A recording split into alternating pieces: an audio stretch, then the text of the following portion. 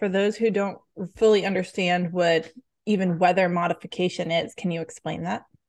Well, it's humans' attempt to augment natural flow of weather. Typically, the most typical attempt is with cloud seeding. And basically, they use silver iodide to form cloud nuclei to, make it rain, just trying to make it rain. And I've explained that in this article I wrote for Weatherwise a few years ago. That was Vincent Schaefer who first discovered uh, that he actually could do that, that people could do that. But it only yields limited results. I believe that in China they're trying it. It's just humans, as much as we want to try and alter the weather to our liking, it's very difficult. There's like urban heat island that we identify, and you can have limited effects with cloud seeding, but it doesn't yield a whole lot of results, particularly in the long term, and it's very expensive. It's very difficult, but it's just been the idea of, from from a military standpoint, to wash out roads, to bring fog, to cloak things. But it's just it's almost impossible to do it on a very consistent level, in a controlled level. I want to hear a little bit about your background and what got you kind of into this realm of writing about weather modification. I am a general author. I write about many different topics across a spectrum of fields, and one of my general specialties is atmospheric science and weather. One of my other specialties is I work a lot with the military, uh, as a journalist, a photographer, a book author, also a systems developer. And one of the interesting components of the two, where the two merged, was the uh, was the military's use or attempted use of the atmosphere as a potential weapon. It hasn't really worked out. When I did my research into this, I found that we've been trying it. We humans have been trying it for hundreds of years, and it really culminated with Operation Popeye in Southeast Asia. One of the identified targets was the Ho Chi Minh Trail, to try to wash out the Ho Chi Minh Trail, um, just by cloud seeding and having it, increasing the rainfall in that area. And it's impossible to know, because you can't really do a true experiment, because we can't replicate Southeast Asia, and that weather. So there was some identified, based on some of these. I found some declassified documents that they found that they had some limited successes, but it just really wasn't worth it. It would have been far more worth their effort from a military standpoint to take that money, and instead of using the C-130s to drop silver iodine, to make gunships out of them. It didn't really work for them, but it's still a very interesting topic. And I think that, we're not the only ones who have tried environmental modification at a large scale. The Soviets have tried it, and going all the way back to hundreds of years past, we've tried it with cannons to try to make it rain by blowing up cannonballs in the clouds and those things. But it's just, it's almost not, it's not quite, but it's almost as out there as, alien type stuff. It's not that quite absurd, but it is absurd when you look at it from a standpoint of um, military efficacy, because you only have so many resources for the military, and it's like, why would we try this? It's we don't even know, the effects are so limited, we don't even know, but we still tried it. I'm a former broadcast meteorologist, and one of the things that we experience on a daily basis, especially if we show any sort of sky camera or picture of a contrail, is people talking about Chemtrails. chemtrails. Yes. Can you One of my, oh my God. address that? How a contrail forms is in jet fuel, as jets burn in turbine engines, they're typically will be high bypass turbofan engines like the GE90 or something like that on the 777 Boeing, amazing aircraft and an amazing engine. And there is going to be microscopic bits of metal that act as cloud nuclei. And also there is some water that can condense on these nuclei in, right, in the distal, just behind the aircraft as it's flying, if the atmospheric conditions are right.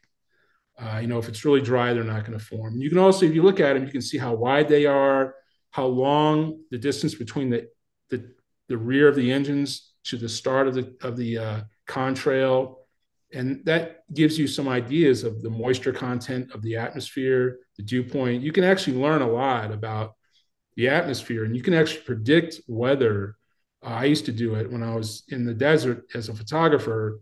You would see, if you see lots of contrails, that precedes the first of cirrus clouds, which typically precedes a front. So before a cirrus clouds, which precedes some sort of frontal activity, come, if there's a lot of jets, if you're in an area where there's high jet traffic, like around Canyonlands National Park, there's a lot. It screws up a lot of photographs.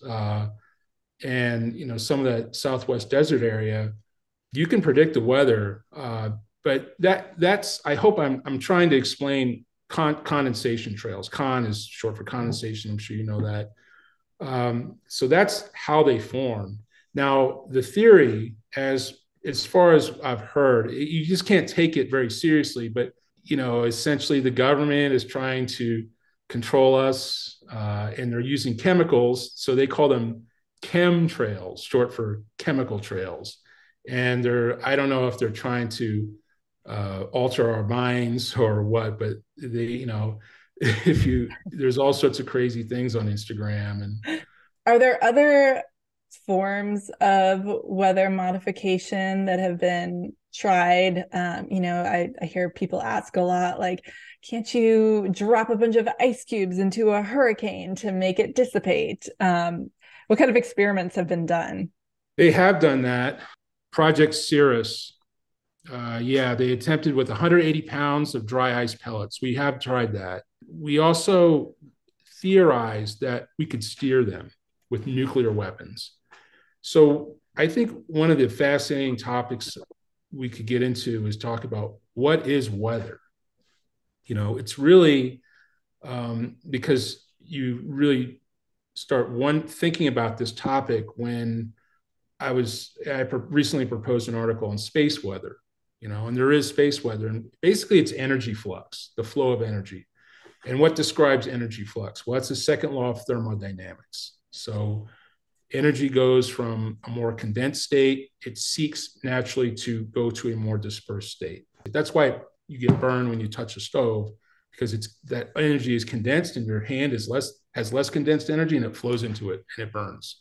So with a nuclear weapon, you are releasing a tremendous amount of energy in a very short period of time. So there's a high flux of energy. With a hurricane, which are the most powerful storms on the planet by far, and some of the most powerful natural events, earthquakes are, I believe, are the most powerful in terms of energy release. Even though you're releasing a tremendous amount of energy with a nuclear detonation, it pales in comparison to the energy that's released overall over the period of a lifespan of a hurricane. No amount of nuclear weapons that we have could significantly alter the course of a hurricane. Has it been useful at all, weather modification? I've heard of drought-stricken farmers using cloud seeding to bring water to their crops. Is this good in practice? They've had limited success with it. The issue is that you have to look at it at a cost benefit analysis. This stuff is not free, and it's expensive. It's very expensive. And so you look at what are the yields for a crop, and how much is it going to cost to bring water? And it would make much more economic sense to just truck it in. Is it dangerous perhaps in messing with the water cycle and what the earth wants to do? I don't know. I don't think so, because it's humans interacting with, just walking down the street, humans interacting with the atmosphere. I imagine if we did it on a large scale basis, if we just took a large chunk of our um, national treasure, our national resources, and said, okay, we're gonna try to make it rain throughout the year in Las Vegas. We're gonna do whatever we can do to work with that, and that would eventually cause problems, because you would have air. You really would have chemtrails because you were dropping chemicals from a plane that. I don't know what they would do to anybody, but it would. But again, I mean, you look at something like a volcanic eruption. It erupts, it blows up, it spews tremendous amounts of ejecta into the atmosphere, and then it gets, I mean, the Earth is a living, dynamic system, and it eventually filters all this stuff out. So This is likely not something that we're going to be using down the road in the future, then, I'm guessing. I don't think so. No, the way warfare is working, we're going from like large area bombing that's not very precise, and big nuclear weapons, and the direction has been toward greater precision, greater accuracy, more refinement, more greater target with. I don't want to get into technical military terms here, but you have just a greater resolution. You have much more battle space knowledge, and you're able to focus on targets much more precisely. Whereas, with like weather modification, that's, you can't say, all right, 403 Maine, make a lightning bolt right there. That's just, you can't do that. But we can put, a 500-pound bomb or a 250-pound bomb right there, or something smaller. So it's not, I think that it's an interesting curiosity from where we are now. However, all sorts of knowledge comes from these things, and there definitely will be uh, uses for this. But I speculate, I don't know for sure, but the uses will be to say, all right, let's look at this study and figure out what a potential adversary might do for some reason, like cloaking, like creating fog to cloak their movement. What about this certain atmospheric situation that was mimicked by this artificial introduction of silver iodide that in real life could happen, that we could predict, right? I don't know. I don't think I said that quite right, but in terms of like METOC, Meteorology and Oceanography Command, is the United States Navy. They've got an entire command dedicated to environmental, what I would call environmental optimization of environmental situational awareness. So that basically means the understanding of the atmosphere, the ocean, and the ability to predict events, and what's going to happen tomorrow, 48 hours from now. What will this adversary potentially do?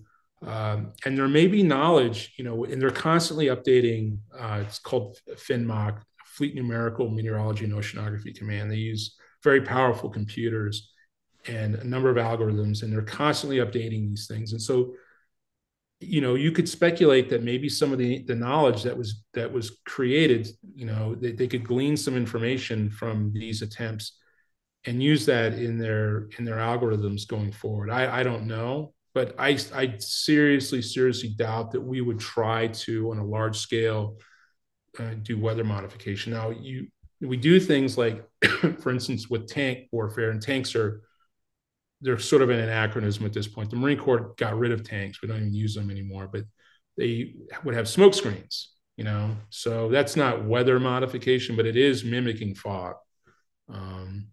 So it's but I don't think on a large scale, and even on a small scale, but they would be doing that.